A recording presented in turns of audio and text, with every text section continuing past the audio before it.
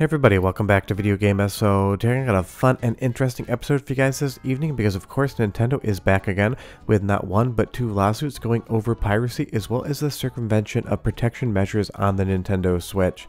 And this one's a very interesting case. Some of it makes perfect sense, other parts of it make you want to question what's exactly going on. So we're going to go over all of the news, the lawsuit filings that are public, and kind of talk about what Nintendo is up to next, because in one instance they're asking for companies to directly provide end users of the hardware's addresses, and you never know if Nintendo might be contacting you next. And before you go down into the comments and say fear-mongering, it's happened many times before. DirecTV, Napster, a lot of different instances of that happening. Now you'll see here Nintendo filed two different lawsuits, and they're mostly primarily involving the Mig Switch, the flash cart for the Nintendo Switch, just like all of the other flash carts for the DS and the 3DS, allowing you basically to copy games over to a flash cart and run them like they were real cartridges. And this is after they've already gone after Vimm's Lair for all of the different Nintendo downloads of their retro games. Now retro and modern is different as far as how fans see it, but the law sees them the exact same way. But Nintendo has definitely been going after basically any sort of ability for you to play their games on non-target hardware without owning a cartridge. And they've gone through so many different DMCA takedown requests as well. Nintendo's just been absolutely hitting it hard in 2023 and 2024 when it comes to this stuff. It all started with them suing the maker of the Yuzu emulator due to piracy, and they settled for $2.4 million, which is not really surprising because when it came to light, Yuzu was basically advocating for the piracy of games, which should in any way, shape, or form never be done. This started in February of this year, and it's already heating up, and I'm assuming that the back half of the year is going to be even more so, just because the Switch 2 feels like maybe it would be a 2025 launch.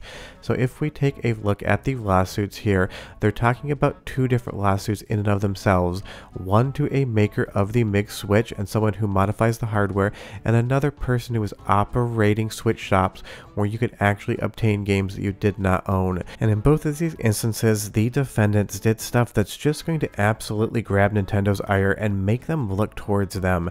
It wasn't so much about the actual functionality of the card in and of itself, it was the fact that some of these cards are being shipped preloaded with games, and in other instances people were being directed on how to obtain games they did not own, and the people involved were even joking in the background about why that was what they were doing this. You'll see here defendant not only offers the hardware and firmware to create and play pirated games, but he also provides his customers with copies of pirated Nintendo games. To say that is a 10 out of 10 brass ring level of stupidity would be an understatement. This was probably the dumbest thing the plaintiff could have done, but trust me, it gets a little bit dumber here. I am not in any way, shape, or form defending Nintendo. A lot of what they've been doing recently with the Gary's Mod takedowns, with all of the Vimm's Lair stuff, with going after sheet music has not been very fan friendly, and it really just feels like it's buying them a massive crap ton of bad will. In this instance though, Nintendo's hand was absolutely forced. But they're still making the argument in the legal filing about the overall decryption key as well as the security setup on your Switch, saying that it is not permissible to obtain that information. And this again is still something that has not been decided in a court, and as far as I see it, I think maybe Nintendo's lawyers would say as well, if a clean case came just talking about the protection circumvention for you to run backups of your own games on your own hardware, I don't think that clean case would end up with Nintendo coming out with a victory. Because you own the game, you own the hardware, you should be able to run a backup copy that is permitted within the eyes of the law. Nintendo just does not like this whatsoever though, and that makes corporate sense.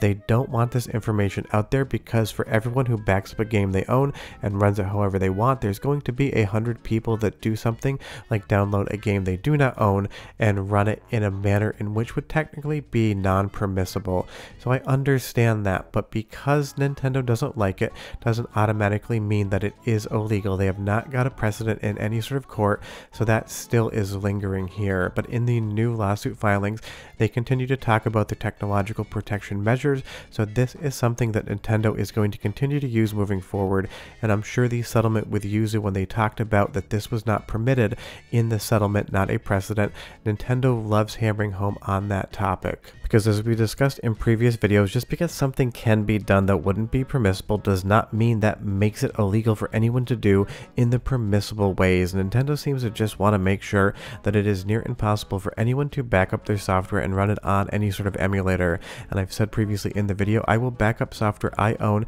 and run it via emulation so I can go to 4K 60 and get the experience that I want that Nintendo Switch just does not offer, but I always buy the games. And I'm sure this is just down to lost revenue like everything else. Even if Nintendo has more money than God in the bank, it is still a situation in which they want to make sure they get those last couple of dollars. Now, as we go further into this case, there's going to be an even more blatant disregard for being able to just walk away cleanly, because one of the defendants in one of the cases was contacted by Nintendo and told to stop, and he agreed to stop, yet he did not do any of this in any way, shape, or form. If Nintendo calls you and says, hey, you're doing something we don't like, we want you to stop, you stop immediately, you walk away, and you hope you don't see any other letters in the mail.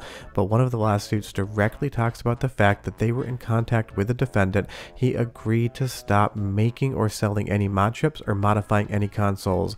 Now, is there an argument to be made that modifying a user's console to get them their keys to play the backups of their games they legally own? Sure, you could make that argument, but you're never going to win against the massive juggernaut that is Nintendo's legal team.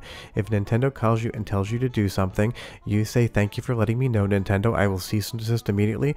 Let me know if you have any other questions. Like Gary's Mod was asked to take down decades worth of Nintendo related content, just assets modded into Gary's Mod.